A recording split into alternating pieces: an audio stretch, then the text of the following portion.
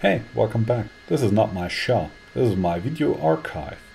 Over the years I piled up short video clips of projects, techniques and stuff like that that never made it into an actual project video on my YouTube channel, so I decided to make a more or less regular segment on my channel where I dig out old footage, do a voiceover comment to it and stitch it together to a like 15-minute long video showing a few things like techniques, tools and short projects.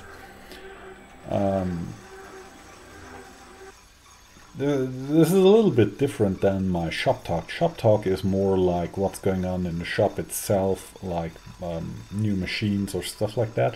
And this is really more techniques and small tools and stuff like that.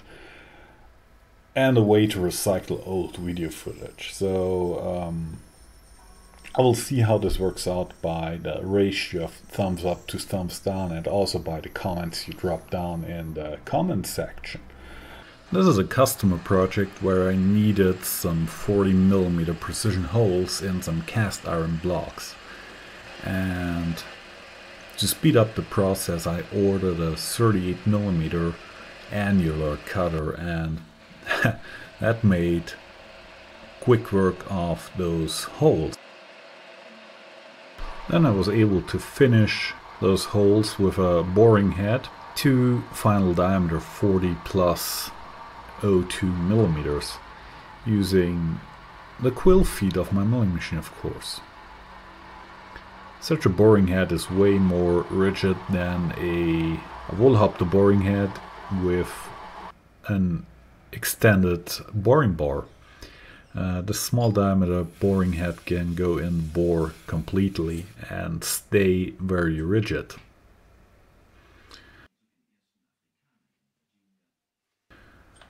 Blasting in the holes for the mounting threads using a stub length drill held in a collet, very short, so it can go without center drilling.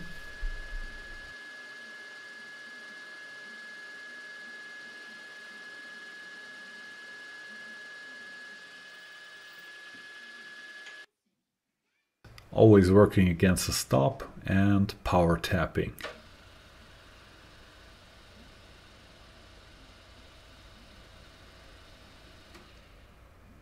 These are blind holes, so I'm watching the depth stop and the indicator on the depth stop of my mill to get the right depth. These are the finished bearing blocks. I was making a rack for ER11 collets and I needed some 11mm holes, but I didn't have a drill bit for that. So I used a boring head in combination with a single flute end mill as an adjustable drill, and that worked very well.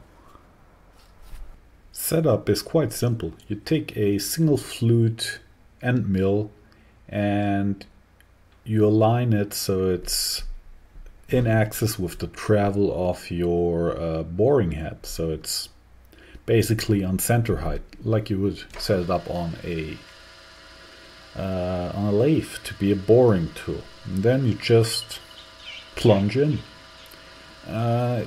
Especially in plexiglass and acrylic and some other plastics, you have to be a bit careful. If the cutting tool you're using is very sharp, it might corkscrew itself into the material and cause a catastrophic crash. So I took a diamond hone and I broke the cutting edge of this single flute end mill a little bit, so it's a neutral cutting action. It's a scraping cutting action, and that prevents it from grabbing into the material. Apart from that, it's a very easy and fast way to drill holes of an odd diameter. So I got this very nice Tapmatic tapping head, self-reversing type, for a very reasonable price from a fellow machinist here in Germany. And I was looking for quite some time for one of these. That's the smallest Tapmatic head. It has a range from as low as M1.4 up to M7, so that's quite a decent range of threads that you will find in small mechanical devices. M7 is obviously rather uncommon, but M6 is dirt common and you will find it anywhere. So I got this tapping head. It came with all the collets. I think these are Jacob style Rubberflex something collets. They consist of 6 steel blades held together by a rubber ring, and they have a decent range. This one has a range from 2.5 millimeters up to 4.5 millimeters. So that's 2 millimeters of range. And I got pretty much all collets that I need for common threads that I use.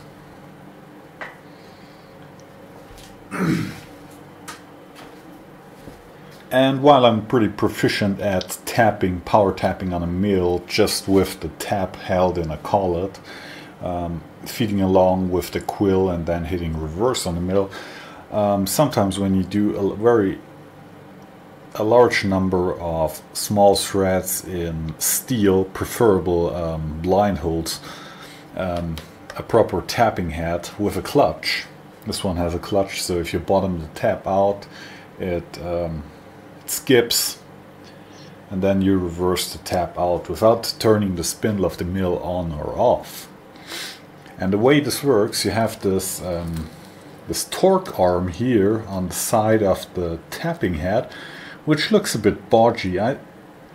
This is welded on, and this looks like somebody broke it off and re-welded it, because the weld looks quite terrible, even for my standards in welding. I might cut that off, clean it up and weld it on myself with the TIG and do hopefully a better job. This torque arm provides a bearing for the tap head itself, for the internal mechanism. The way these work, under compression, they are drive-through. The tap down here spins the same direction as the spindle of the machine. When you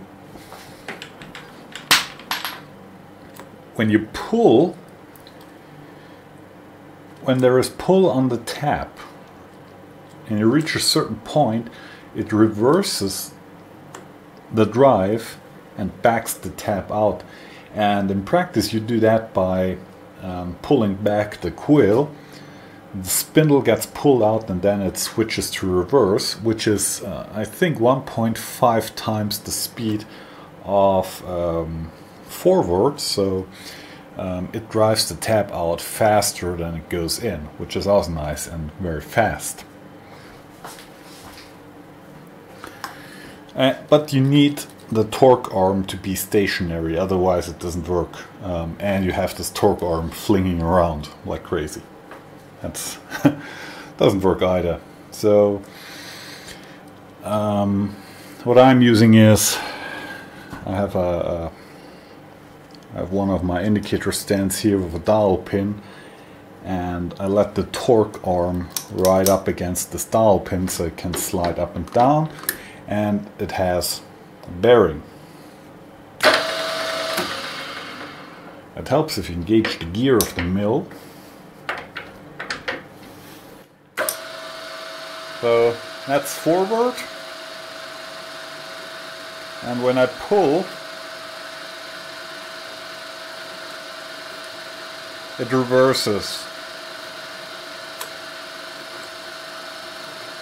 just like this. And you just saw this, that my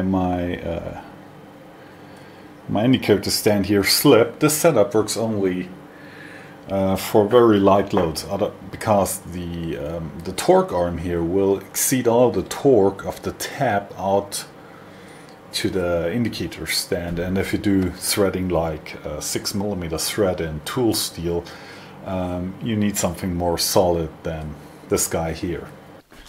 So let's start out with something simple. Something simple like a M3 thread in O2 tool steel, running at about 250 RPM, and this is not a problem at all. I changed to an M2 tap here, and I'm still tapping O2 tool steel, and this is also not a problem at all. Just let the tap run in, pull the quill back, and have the tapping head auto reverse. I use a shot of compressed air to get rid of the chips that collect in the flutes of the tap. Those can be a problem when you power tap.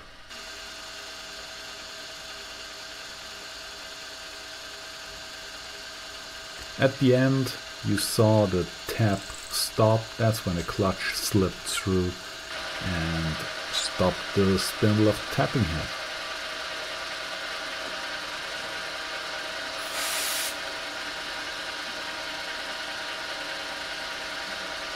This tool really makes fast work of small threads.